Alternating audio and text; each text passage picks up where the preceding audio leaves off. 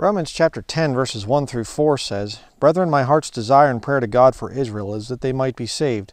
For I bear them record that they have a zeal of God, but not according to knowledge. For they, being ignorant of God's righteousness and going about to establish their own righteousness, have not submitted themselves unto the righteousness of God.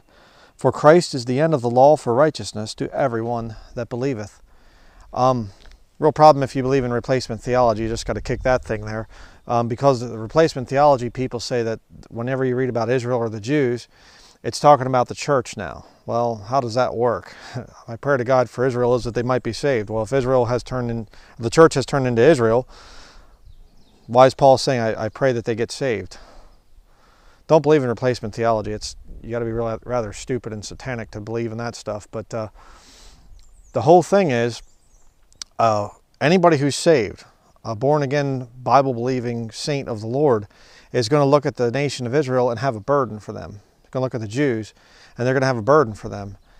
And so this video here, if you're Jewish or in Israel or whatever, I'm going to put 3 videos at the end of this little quick video here that you can watch that tell you about your future, what is coming for the Jewish people. And if you know some Jews, or if you're interested in these issues, if you've believed in the lie of replacement theology, you're newly saved, watch the 3 videos at the end and you'll see that, yes, God does have some very definite plans for that nation of Israel. First, we'll have the Israeli flags prophesy their future, part 1. There's 2 parts to that study. Secondly, when does the new covenant come in? A lot of people say the new covenant is the New Testament. No, it's not. Oh, the new covenant already came in. No, it hasn't. Okay, if you're confused on that issue, please watch the study. It's a lot of scripture. And then number 3, answering a Jewish rabbi's objections to Jesus, part 1. It's a 2-part study again.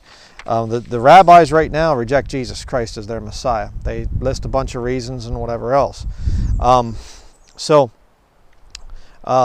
you want to know more about those subjects, I would recommend watching those videos. It'll answer a lot of your questions on the Jews and Israel.